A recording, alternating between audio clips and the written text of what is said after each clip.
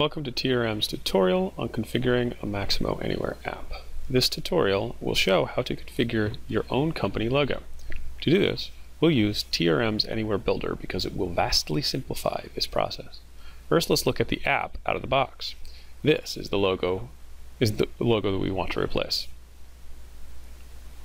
To configure this logo, we just simply right-click on the configurations, select Custom Logo Action, select the logo, and hit OK.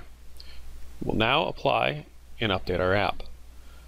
Launching and previewing, we can now see what our custom logo looks like in a simulated device environment.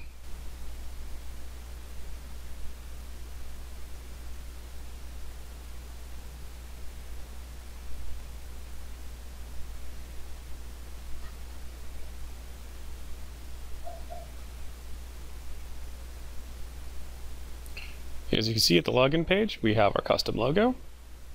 Logging in, we'll also find our custom logo in the About dialog.